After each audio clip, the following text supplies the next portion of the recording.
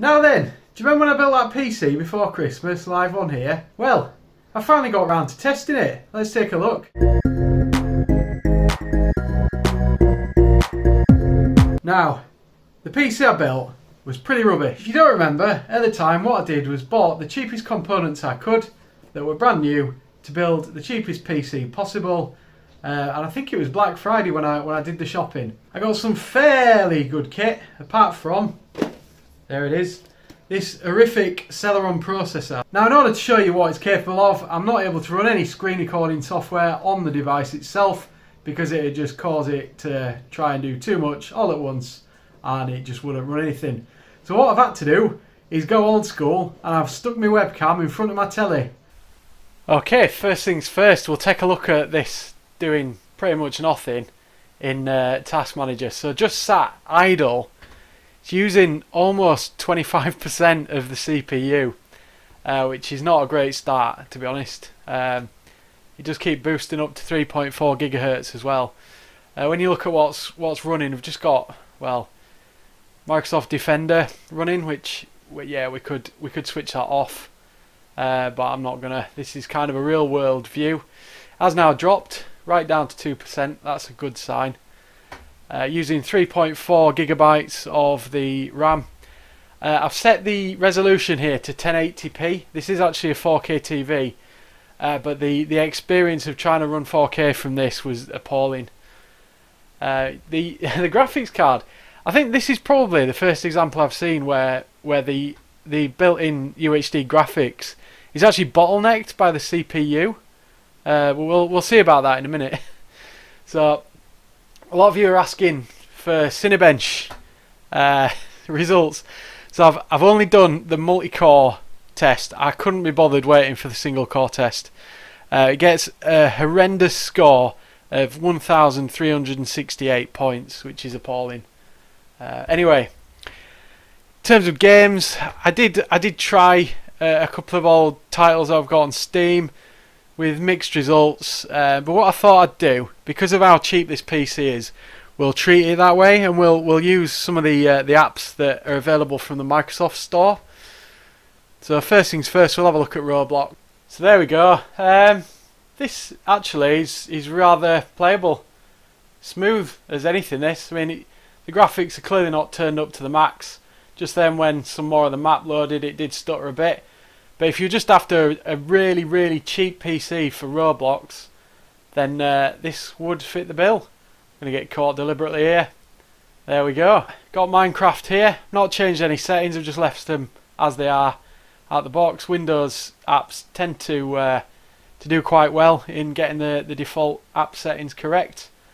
I'm guessing Microsoft do some handiwork with your specs and to take a look at other people's real world data to find out how well it's going to run. But yeah, this is more than playable at 1080p. As I was saying, the graphics card is held back a bit by the processor. If you remember when I built this PC, I was actually I put in some fairly fast storage and also some fairly fast RAM. So the only real bottleneck here is the processor itself, which is of course highly upgradable. Could go up to a Core i9 with this setup. We'll take a look at something else. Here we go with Asphalt 8 Airborne. Let's take a look, see how this runs. I'm actually using the mouse to control my turbo here. I didn't realise I'd need to do that, but never mind.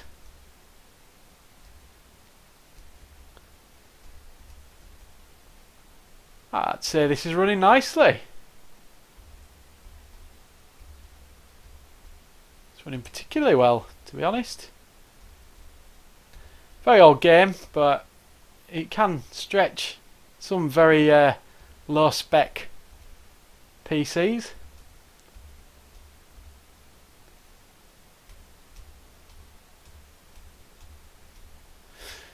But that's pretty nice, is that? So let's take a look what it's like with internet browsing. It's just on YouTube here. I will have a look at Big Buck Bunny 4K. See what happens when we try and play some 4K material.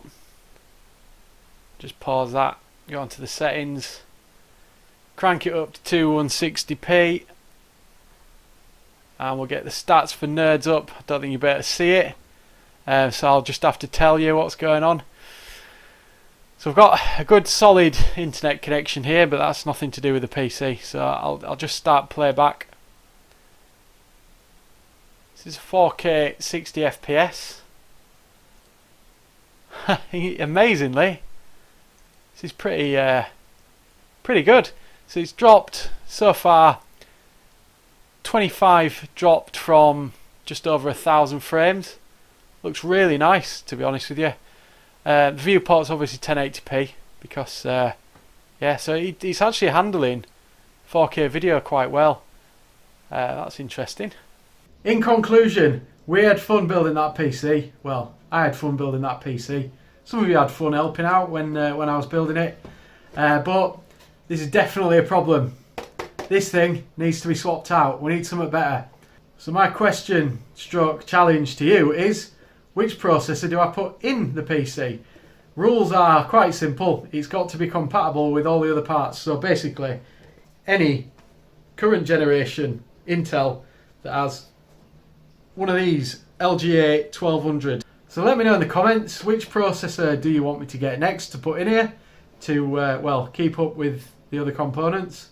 I do think, given the tests that I did run, to be very fair to the Celeron, you can run some games on there, very casual games, and also it's perfect for media consumption, so listening to Spotify, watching YouTube videos, and also for educational purposes. So if you are looking to build a PC in order to attend classes, lectures, whatever you need to online, then this processor will handle all of it. I mean, it obviously doesn't have a camera built in, you'd have to get that separately, or use your phone as your camera. But in terms of actually being able to work on Word documents, Google Docs, whatever it is, whichever platform you're using, it is capable of doing that. I would not edit video, and I would not try and run any high-end games on it because, well, they're just not going to run. It'll probably handle some emulation, but nothing too spectacular. You could probably get it to run some GameCube stuff at a push, or anything below that. Anything above that, PS2, PS3, absolutely not. Dreamcast, it might struggle with. Sega Saturn, sometimes quite a challenge to emulate. Could struggle with that. N64, you should be fine. That's it for this video. Thanks for watching. And I have seen your comments on my last one. I will get back to you on those. I'll see you in the next one.